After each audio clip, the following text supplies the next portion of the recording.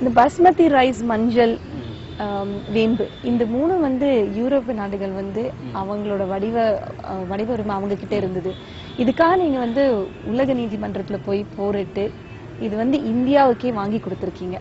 இத பத்தி கொஞ்சம் பேசுங்க. இது போரிடுற அளவுக்கு ஒன்றும் பெரிய காலம் இல்லைங்க. இது வாதிடுற விஷயம் மட்டும்தான். என்ன பண்ணுதுன்னா, இது ஒண்ணுலதான் நம்ம போனோம். வேம்புக்கான வழக்குல தான் நம்ம போனோம். இந்த வேம்பை என்ன பண்ணாங்கன்னா, அமெரிக்காவில் WR கிரேஸ்னு ஒரு கம்பெனி, அந்த கம்பெனி என்ன சொல்லிட்டாங்க, வேப்பங்கொட்டையை இடிச்சு சாறு எடுத்து அதை வந்து செடியில தெளிச்சா செடியில வர்ற நோயெல்லாம் போகுது. இதை நான் கண்டுபிடிச்சிட்டேன், இதுல எனக்கு காப்புரிமை வேணும்னு சொல்லிட்டாரு. பேட்டன் ரைட் வேணும்ங்கிறார் அவரு. இதுல எதுல வருதுன்னு கேட்டீங்கன்னா, இப்ப உலகமயமாக்கம்னு ஒரு சட்டம் போட்டுக்கிட்டாங்க. இந்த சட்டம்லாம் எல்லா நாடும் விவாதம் பண்ணி வரல. பணக்கார நாடுகளா ஒன்ன தயார் பண்ணி வச்சுக்கிட்டு ஏழை நாடுகளை கூட்டி கையெழுத்தை மட்டும் வாங்கிட்டாங்க. கையெழுத்தை போட்டா என்ன அர்த்தம்னா, அதுல சொல்லிக்கிற எல்லா நிபந்தனைகளையும் நம்மளை கட்டுப்படுத்தும். அதுல ஒண்ணு என்ன சொல்லுதுன்னா, இன்டெலெக்சுவல் ப்ராப்பர்ட்டி ரைட். இப்போ நம்ம என்ன செய்யறாங்கன்னா, இப்போ இந்த ஒரு காய்ச்சல் ஒண்ணு வந்தது போன வருஷத்துல, சிக்கன் குனியான்னு சொன்னாங்க. நான் சின்ன பையனா இருக்கும்போது எங்க பாட்டி என்ன பண்ணுவாங்கன்னா, வேப்பாயில எடுத்துட்டு வந்து இலையை உருவிடுவாங்க. அதுல இந்த மிட்ரிப் மட்டும் இருக்கும், அது பேர் ஈர்க்குன்னு பேர். வேப்ப இருக்க 2ஆம் 3ஆ வெட்டி சட்டியில போட்டு தண்ணி விட்டு கொதிக்க விடுவாங்க. கொதிக்க விட்டுட்டு அது வந்து நல்லா கொதி வந்த பிறகு எடுத்து எறிஞ்சிட்டு குடிய கொடுப்பாங்க. 1 மணி நேரத்துல குப்புன்னு வேக்கும். உங்க காய்ச்சல் போறதுன்னு தெரியாம போயிடும். காய்ச்சல் போயிடும், தலைவலி போயிடும், இந்த வயிற்ற புரட்டுறது சரியா போயிடும், தலை சுத்தல் போயிடும், எல்லாம் சரியா போயிடும். பித்தத்தை கண்ட்ரோல் பண்ணிடும். அவ்வளவுதான். சரிங்களா? இதுக்கு பேரு வேப்பம் இருக்க கசாயம்னு பேர். இன்னைக்கும் சித்த மருத்துவர்கிட்ட கேட்கிறேன், அவங்க சொல்றாங்க, ஆமா வேப்பம் இருக்க சாயம் பெரிய வைத்தியம்னு சொல்றாங்க. போன வருஷத்துல இந்த சிக்கன் குனியா வந்து 5-6 பேருக்கு நான் சொன்னேன். நான் போன்ல தகவல் தெரியும், ஐயா இதை சாப்பிட்றான்னு. சாப்பிட்டுட்டு ஐயா நல்லா போச்சியான்னு தகவல் கொடுத்துட்டான். சரிங்களா? இப்ப இங்க இந்த அறிவு என்ன பண்ணுதுன்னா, நமக்கு பொதுவானதா இருக்கு, சமூகத்துல பொதுவானதா இருக்கு. ஆனா அந்த குளோபலைசேஷன்ல வந்த இன்டெலெக்சுவல் ப்ராப்பர்ட்டி என்ன ரைட் என்ன சொல்லுதுன்னா, நான் இதை கண்டுபிடிச்சிட்டேன்னா அது எனக்கு தான் சொந்தம்னு சொல்லுது. அப்ப மற்றவன் மருந்து தயாரிக்கப்படாது. அப்படி தயாரிச்சான்னா அவன் இவனுக்கு கப்பம் கட்டணும், ராயல்ட்டி கொடுக்கணும். அப்ப வந்து கம்பெனியுடைய தன்னுடைய லாபத்துக்காக அதை செய்யுது. இப்ப இதை வேப்பங்கொட்டை விஷயம் அங்க போயிடுச்சு. இப்ப என்ன பண்ணாங்கன்னா, டெல்லியில வந்தனா சிவான்னு ஒரு போராளி இருக்காங்க. உண்மையான போராளி அவங்க தான். அவங்க ஆராய்ச்சி மையம் வச்சிருக்கிறாங்க, சுற்றுச்சூழலுக்காகவும் தொழில்நுட்பத்துக்காகவும் வச்சிருக்காங்க. அவங்க என்ன பண்ணாங்கன்னா, அதை எதிர்த்து அந்த உலக நீதிமன்றத்துல கேஸ் போட்டாங்க. அது வந்து என்னன்னாக்கா, யூரோப்பியன் பேட்டன்ட் ஆபீஸ், அது மியூனிச்சில் இருக்குது.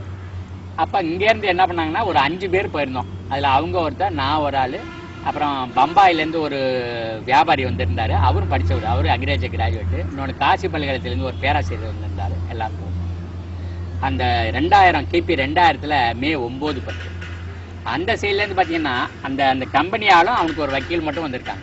எங்கள் சைடில் பார்த்தீங்கன்னா 30 பேர் இருக்கிறோம். யூரோப்பில் ஏகப்பட்ட பேர் வந்து சேர்ந்தாங்க. வந்தனாவுக்கு தெரிஞ்சவங்களாம் வந்து சேர்ந்தாங்க. இந்த கேஸில் என்ன நடக்குதுன்னு பார்க்க போகிறோம்னு சொல்லிட்டு நாங்கள் என்ன வாதம் பண்ணோம்னா, நாங்கள் எங்கள் சமுதாயம் வந்து ரொம்ப மூத்த சமுதாயம். இல்லை எந்த காலத்தில் வந்து வேப்ப மருந்தில் பயன்படுத்தினாங்கன்னே எங்களுக்கு தெரியாது. அவ்வளோ காலமாக நாங்கள் மருந்தில் பயன்படுத்திட்டு இருக்கோம். நிலத்தில் அந்த வேப்ப முன்னாக போட்டோம்னா அந்த பயிரில் பூச்சி வர்றது கிடையாது. அது மாதிரி இந்த வேப்பண்ணையை வந்து அந்த எர்மகனூட்டியோட முதுகுல தடவிட்டிங்கன்னா அந்த பேனெல்லாம் ஊந்து வெளியில் போயிடும். இந்த வேப்பம் கொட்டையை ஊசியில் ஊற்றி நெருப்பில் காமிச்சு அப்படி மூக்கில் உறிஞ்சினீங்கன்னா அந்த தலையாக்க சரி அப்படியே இறங்கி முடியாது. அதனால ஒன்னொன்னுல இருக்கிற மருத்துவ குணம் எல்லாம் எங்களுக்கு முன்னாடியே தெரிஞ்ச விஷயம். அதனால நீங்க புதுசா எதையும் கண்டுபிடிக்கல. இதுதான் எங்களுடைய வாதமா இருக்கு. சரிங்களா? அப்ப என்ன பண்றோம்னு சொன்னா, அந்த பேட்டன் ரைட்ல என்ன சொல்லியிருக்கலாம், ஒன்னு இன்வென்ஷன் அப்படின்னு இல்லாத கண்டுபிடிச்சிருக்கணும்.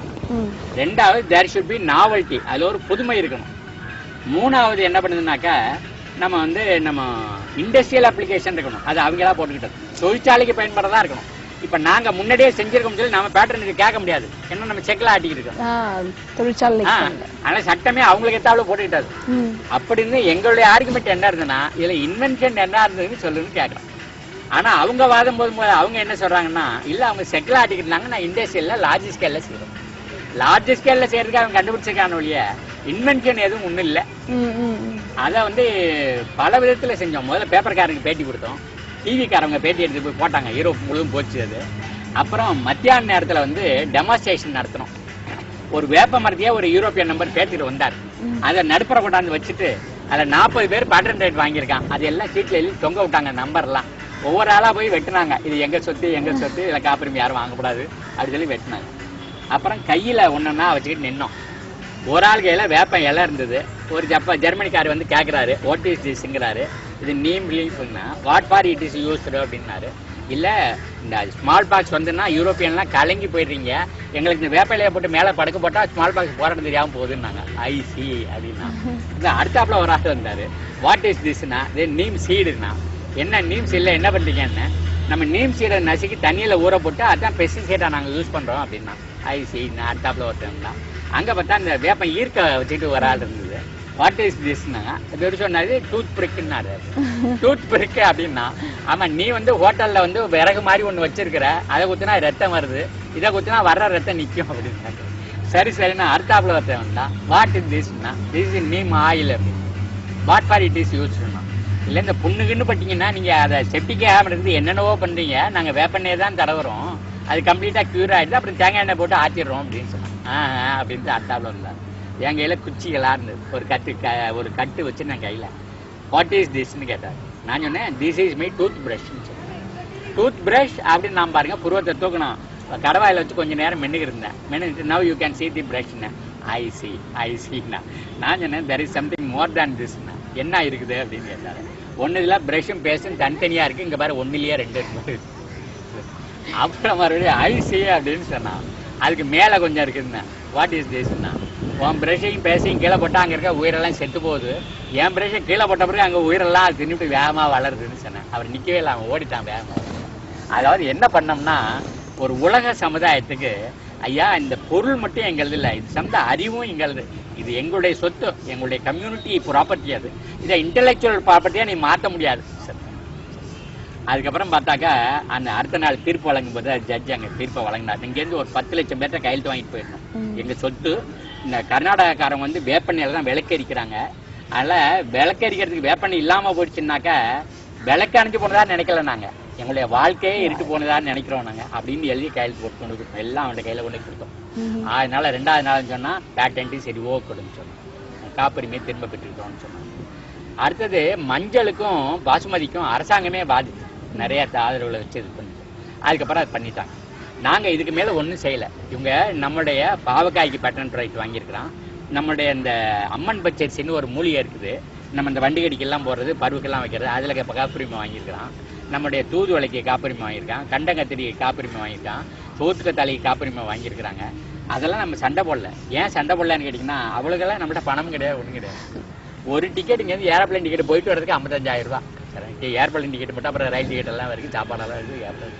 அப்போ என்ன சொல்கிறோம்னா, அவங்க திருடர்கள் அப்படின்னு சொல்றதுக்காக மட்டும்தான் அந்த கேஸை நடத்தும். இதுக்கு பேர் பயோ பைரசி. எல்லாரும் பனியன் போட்டிருந்தோம், அதில் முதல் எழுந்தது பயோ பைரசி.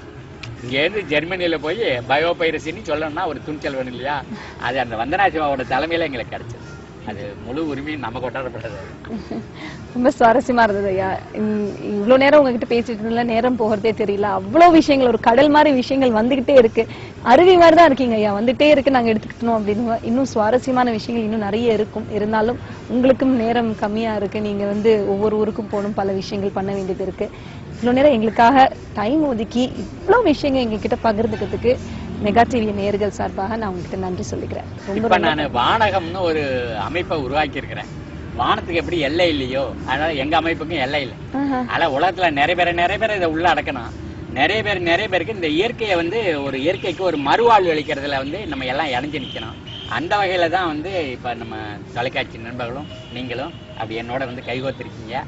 இந்த போராட்டம் வந்து வெல்லும். நன்றி, வணக்கம்.